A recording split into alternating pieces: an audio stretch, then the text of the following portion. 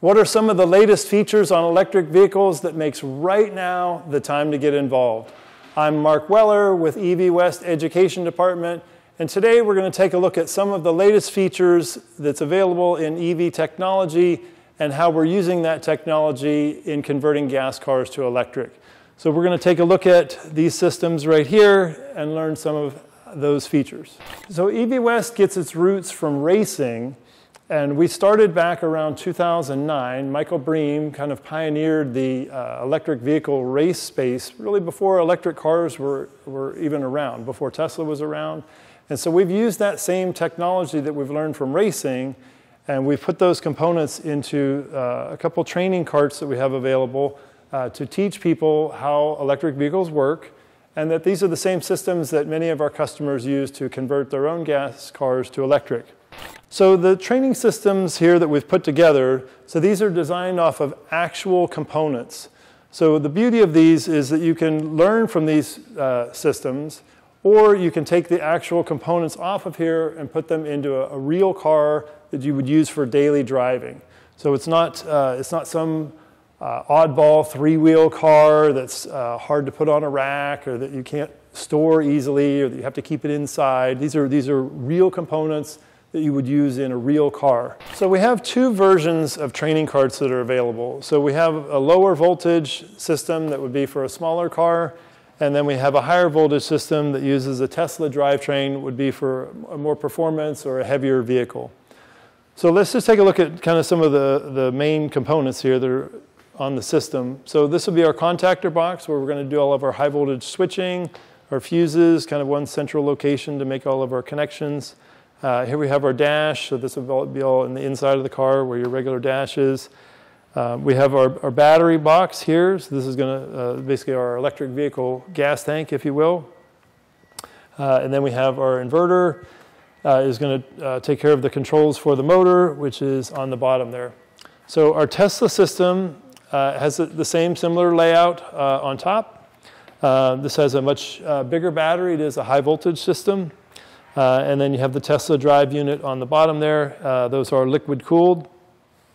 And so I should point out that both of the systems, and on any electric vehicle or hybrid vehicle that you're working on or that you own, they're going to have a regular 12-volt battery, a 12-volt system as well. So they will use, so we have what's called a DC-DC converter that's going to take care of charging your 12-volt battery. So I want to spend a minute talking about batteries, because that seems to be one of the more concerns of people whenever they hear about an electric vehicle.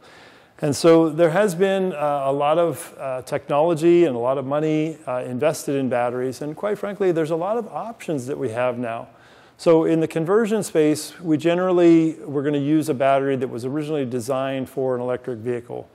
And so some systems work out are very reliable and some not so reliable. So the nice thing about a conversion is you have the option that you can choose what battery you want. In other words, if you're buying an electric car, maybe it had a good battery from the factory, maybe not. You're kind of stuck with it. But when we're building our own, we can choose what's reliable. So we design our own battery boxes here at EV West. And so we fit those to whatever battery system that we're using. This particular one is a universal box that we've used for the Tesla modules. This one will hold 4 or 5 modules. It has a flat mount on it, and we really like it a lot. So this one, it has the battery management system is inside, which would be typical of where you would find the battery management system in a factory electric vehicle. And so with the electric vehicle batteries, they are somewhat sensitive, and you do have to kind of make sure that those operate within a very tight window. And so that's kind of the function of the battery management system, is to make sure that we're charging the batteries evenly. And in the event that there is a problem, or if a battery voltage goes too high, we want to make sure that we alert the driver and shut down the charger. So we want to take a look at the motor system. So the main motor that's being used right now in the industry is an AC motor. Those come in 2 versions. So you have an induction motor or a permanent magnet motor. So within those, so the system that we're using here is a low voltage. It's a Hyper 9 motor.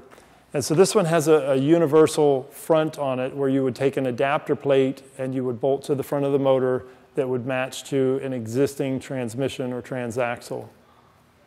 So that system works very good. Very easy conversion.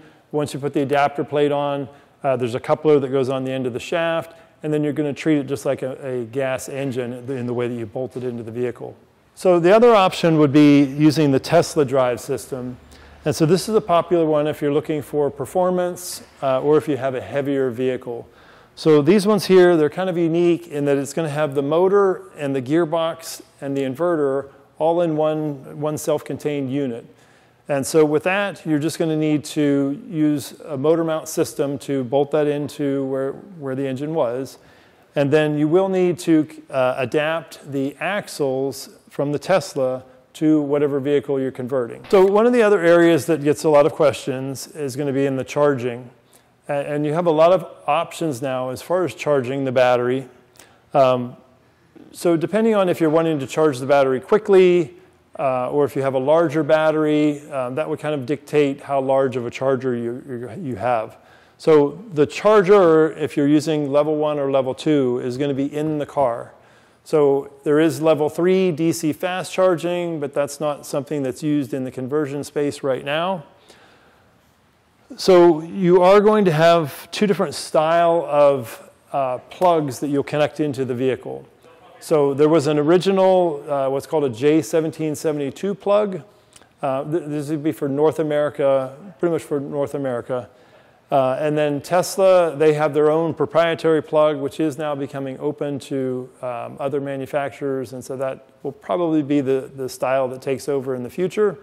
But you just need to know that there is an adapter. So if you have a J1772 style plug and you want to charge a Tesla, you can just put the adapter in there. Or if you have a Tesla home charger, not the superchargers, but if you have a Tesla home charger, they have an adapter that will adapt that to a J1772. And so that works kind of nice. So if you have a household that has, say, 2 electric vehicles and you just have one charger in the garage, if you have a Tesla and some other brand, you could just use the single charge station. So remember, the chargers are going to be in the car, but the charge station where the plug is going to be, you can make those work with either vehicle. So one of the other things that we're going to focus on is the display. And so you're going to want to have a way of communicating with your EV system and knowing kind of the state of health of your system. And so we like this AEM display. This one uses CAN controls, and you can customize this any way you want. So we already have a file that we've created as kind of a template that you're welcome to use, or you can totally design your own. So if you're familiar with CAN bus systems, really what you can do with this is limitless. And if you're not, then you can just use our file and download the file and plug it in and use it. So this one we have this one set up for, I don't know if the camera will pick it up, but we have the batteries here, just showing the batteries. And then there's some other customizable things that you can do with that. So EV West, we offer training down here in Southern California several times throughout the year. So if you would like to learn in detail how to build your own conversion or just learn more about electric vehicles, you're welcome to check out our website and learn when upcoming training dates are available. So if you're an educator and you're watching this and you would like to learn more about electric vehicles that you're going to take back to your school to teach your students, we would love to share this knowledge with you. We have all of the resources and everything you need to learn, have a good understanding of electric vehicles and all of the safety features, all of the math calculations, everything that you need to know. So we would love to see you here for a training. You're welcome to go to evwest.com. And then in addition, whenever a school purchases a cart, it includes training that goes along with it. And so most of those I do live. So you're welcome to jump in on one of those. So if you're in another part of the country and you would love to see us and you would say, wow, I wish I could see this hands-on, that is a possibility. So you can reach out to us here or you can check our website and see where we'll be. And I think that about wraps it up for now. So I'm Mark Weller with the EV West Education Department, and I look forward to seeing you soon.